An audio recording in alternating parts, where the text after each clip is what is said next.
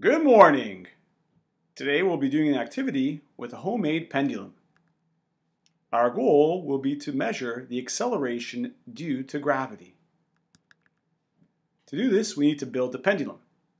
Well, to build the pendulum, all that we need is a string and a weight. And so for the string, I used some dental floss, that's all I had. And for a weight, I used some Lego. But you can find materials at your home to build a pendulum as well. The weight is known as the pendulum bob. So it's the Lego seen there. That's the pendulum bob. So the formula we'll be using today in order to determine the acceleration due to gravity is the following. To measure the length, it's measured from the point of attachment to the center of mass of the pendulum bob, or the center of the Lego that you see there. Period. This quantity is a bit more challenging to measure. It's the time for the bob to travel from position A all the way to position B and then back to A. Now I've circled position A and B. These are the extreme points of movement for our pendulum bob. In other words, this is the maximum displacement of the pendulum from the rest position. Now when the pendulum bob moves from position A all the way to position B and then back to position A, we call that one cycle of motion.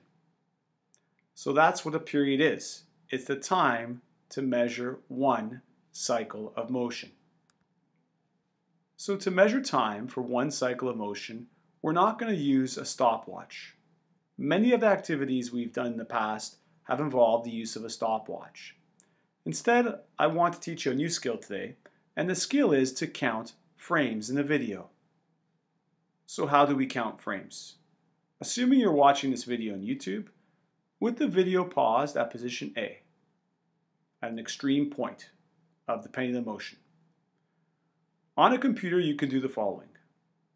You can press the period key to move the video one frame forward at a time. Or you can press the comma key to move the video one frame backward at a time. It's really important that when using either the period or comma key that you're watching the video on YouTube. I'm not sure for other video players how to advance it one frame at a time. In addition, you have to pause the video before using either one of those keys. So to measure time, all we have to do is count frames. So every time you press the period key, we count that as a frame. So we located the extreme position, the extreme point, the maximum displacement from the rest position for this pendulum. Now we're going to start counting frames for one cycle.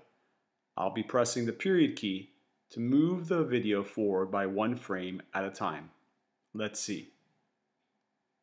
1, 2, 3, 4, 5, 6, 7, 8, 9, 10, 11, 12, 13, 14, 15.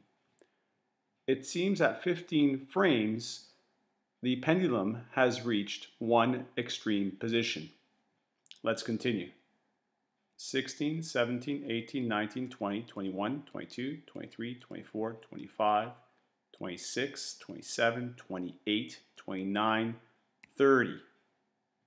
Seems to be exactly 30 frames to go from one extreme position to the other and back. Let's press the period key one more time to see if the pendulum starts going the other direction once again. And sure enough, it does. So it seems that the pendulum takes 30 frames to complete one cycle of motion. All right. From the video you just watched of me counting frames, to go from position A to B, it took 15 frames. And then to go back from B to A, it took another 15 frames. Or altogether 30 frames for one cycle of motion. Next, we need to know the frame rate. Well, this video was filmed at 30 frames per second. So that means for every second that passes, 30 individual still images were taken by the camera. To determine time, we divide the frames by the frames per second. That's what FPS stands for. And it just happens to be exactly 1 second for one cycle of motion for this example. All right, this is the table I need you to complete today. And so we can fill in the first row of data. We can fill in the number of frames and the period. 30 frames, 1.0 seconds. Now the length. So there is an image, and we're measuring to the middle of the pendulum bob, in this case the middle of the piece of Lego. And so our length seems to be around 0.255. 0.255 meters, I think, is pretty good estimate of that measurement. And now, using the formula that I gave you previously in the video, you can determine the acceleration due to gravity. And finally, I'd like you to calculate the percentage difference.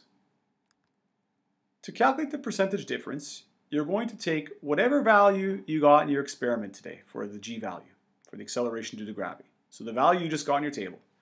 You're going to subtract it by 9.8. Then we're going to divide by 9.8 and multiply by 100%.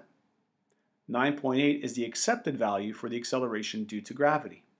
So I've circled that part of the fraction to indicate the use of absolute value.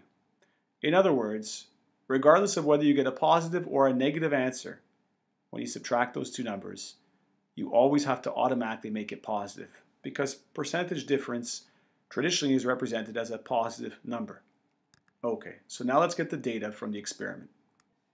Here is the second measurement of length. Now I'm going to play the video so that you can get the period. Here is the third measurement of length. I will now play the video for this length so that you can get the period.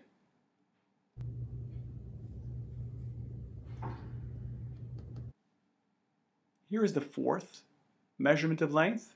I'm now going to play the video for the fourth length so you can get the period.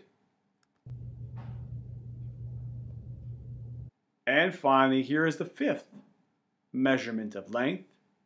And I'm going to play the video right now so you can get the period for the fifth measurement of length. So one of the questions I'd like you to answer is, what happens to the period if the length does not change but the mass of the bob increases?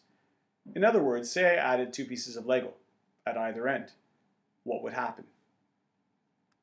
And the last thing I want to discuss are some of the assumptions we made in using this formula. One of the assumptions is that there's no drag or friction. I want you to think about why it's a valid assumption. And so what I mean by small angle or displacement is that when you move the pendulum bob away from the rest position, you don't move it by a very large amount. And so please complete the table with all the calculations. I encourage you to build your own pendulum and try this experiment for yourself to see if you can get a value close to 9.8. Hope you enjoyed this experiment. Have a great day. Bye-bye.